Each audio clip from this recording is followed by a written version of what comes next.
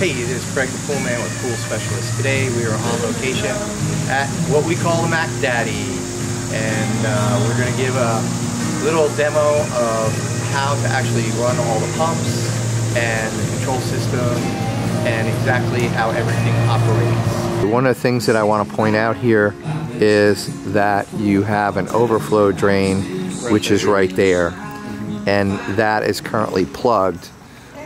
Because typically you don't have an issue with the overflow in this pool.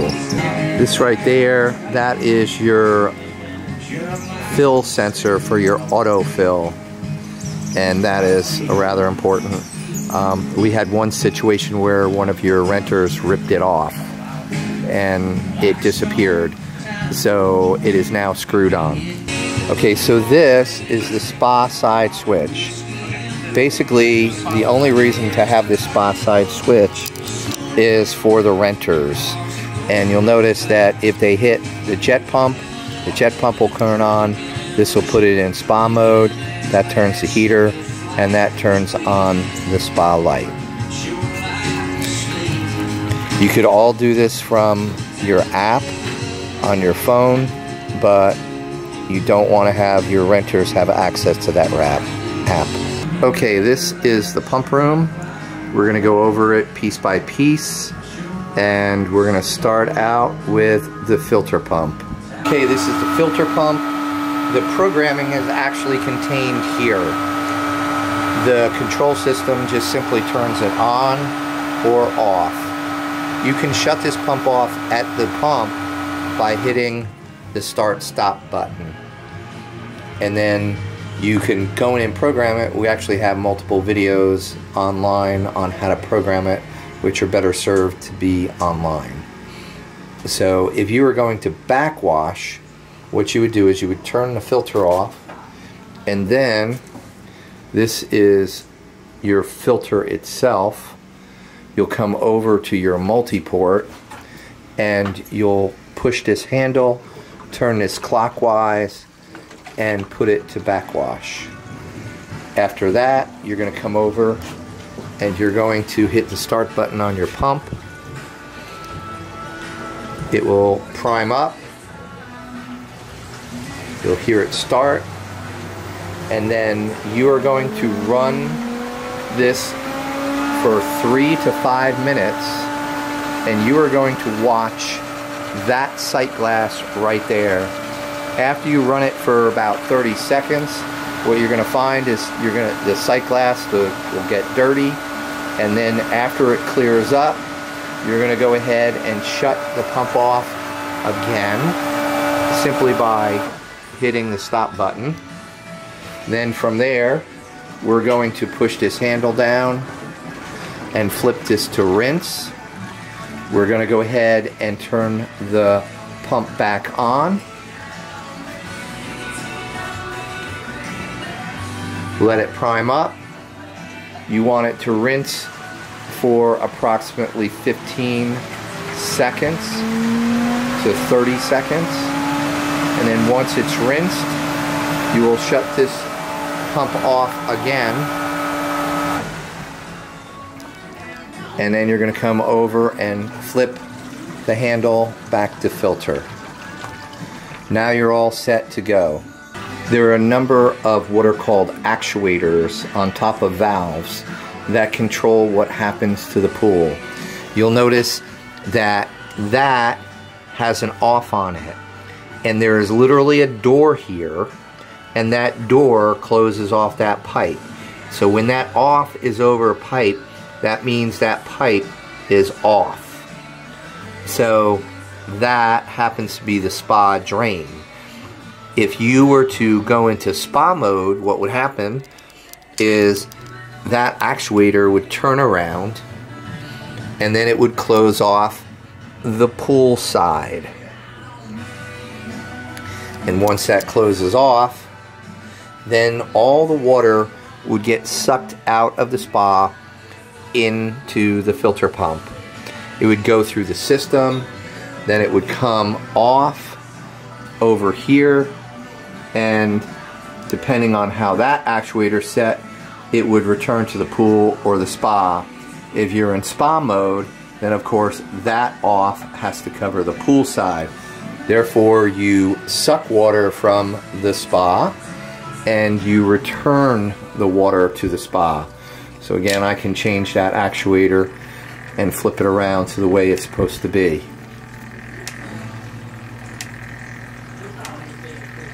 So that would represent spa mode. You're pulling the water from the spa, returning it to the spa.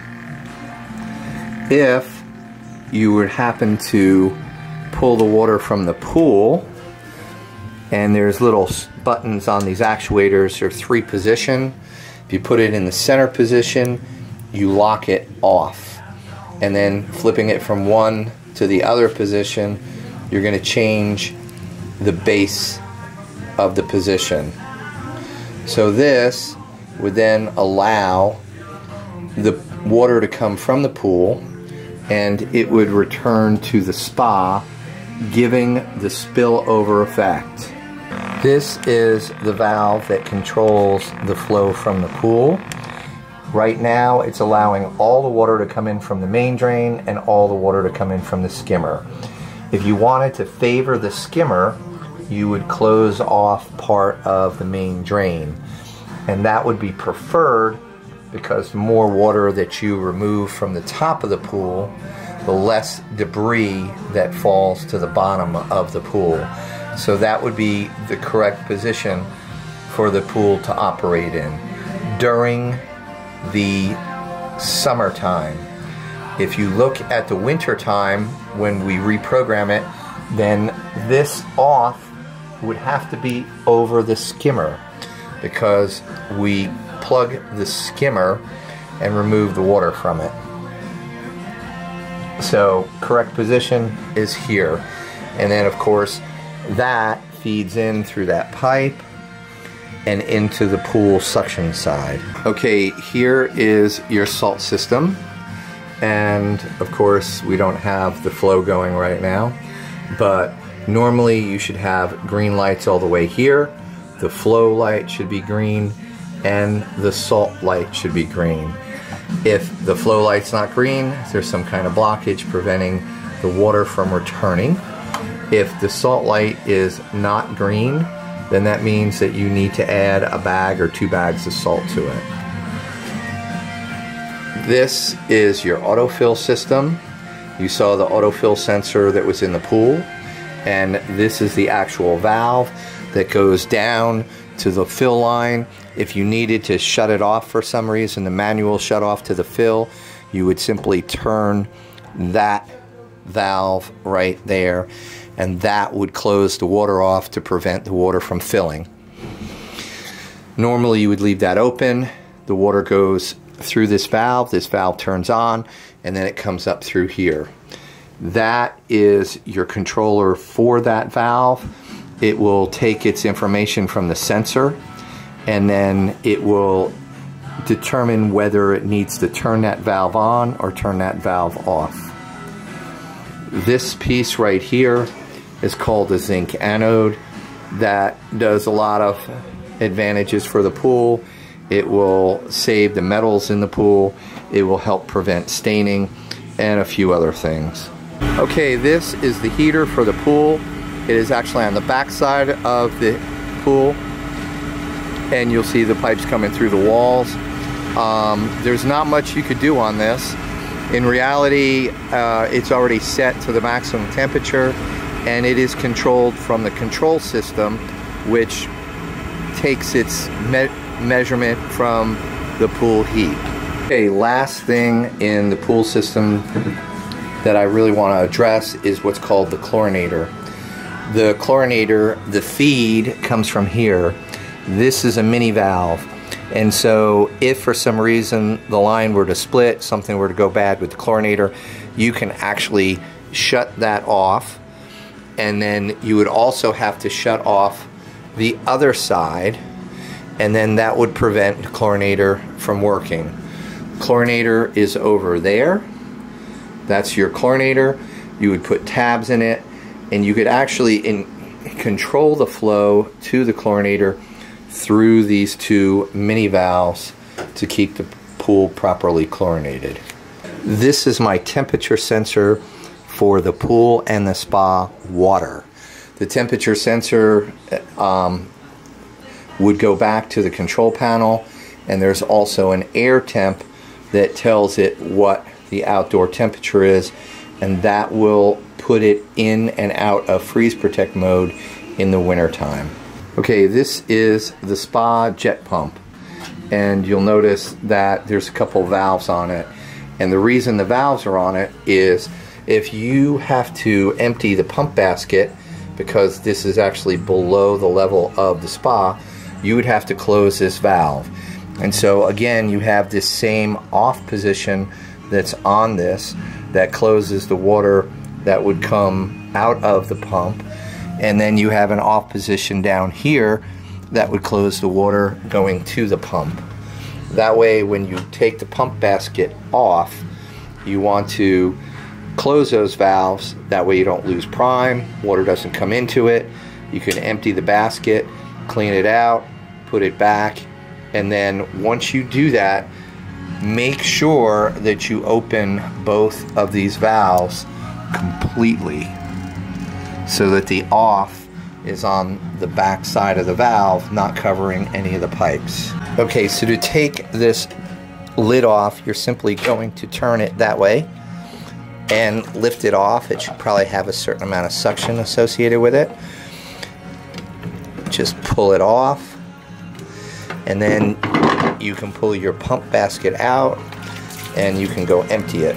Okay, when you put this pump basket back in, make sure that that is facing forward. It will not fit all the way down unless you are facing forward, so it is keyed. You want to make sure that the top surface of this is clean, and you want to make sure that your O-ring doesn't have any debris on it. If it does, what will happen is it will suck air in through that lid and the pump will not run properly. Now we're going to go over the control systems. So what you have is, this was the old control system, which is serving as a circuit breaker box.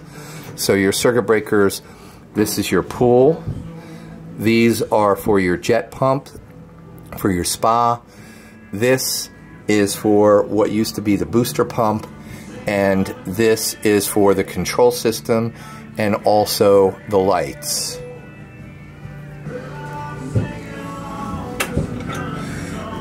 This is the way that it's controlled now. It is now in what's called timeout mode, and you can then hit any one of the buttons and turn on the related feature for those buttons. You'll notice you can also change the functionality of your valves. So right now it's in pool mode, then you could go into spa fill, spa empty, spa, and then hit it again and it goes back into pool mode. So whenever you're checking your actuators, you want to put your system in service or timeout, preferably timeout mode, and then pool mode, and then you go back to make sure that you're sucking water from the pool and returning water from the pool. Okay, if you needed to turn your heater on, you could hit this button and that will bypass your temperature sensors and turn the heater on, provided the heating is not above 104 degrees. Above here, we actually have our power center for our salt system, and then if we go down below, we have our transformer for our lights, because the lights are 12 volts, which is added safety. Coming back to the automation system, if we hit this button once, we go to auto mode. Be very careful because sometimes that button double bounces and then you would wind up in service mode and nothing would actually function. We couldn't communicate with this to see what's going on. Don't ever use service mode because unless it's an emergency situation and you're trying to intentionally keep everything on or off for a long period of time. Preferably when you're servicing the pool, go to timeout mode, and therefore if you forget it will go back in roughly 2 hours to auto mode. Okay, so when we go into actually winter mode and we set the pool up unique for winter mode, what happens is this actuator up here, we actually lock it in this position. So the little switch in the back you're going to find in the wintertime is in the center position, because I always want the water going to the spa. This actuator down here actually functions 100%. However, it is hooked up to a special auxiliary that we control, and therefore we can purge the water in the hot tub. However, in the wintertime, because the pool is closed and people want to keep the hot tub hot, it doesn't keep running over. So every time that you switch out people at the house, we go ahead and purge all the water of it and let it run. And of course, this over here, that is closed off so that we do not take any water out of the pool skimmer. All the water would come out of the main drain. That way we don't have to be so concerned on the water level in the pool. Because typically the autofill is, the water to it is turned off in the wintertime to prevent the showers and everything in this house from freezing. That concludes our video. Thanks for watching. If you have any questions, please give us a call and we will help you out as much as we can. We can access this through the internet on our computers and phones and walk you through anything you might need to know. Thank you for watching and have a great day.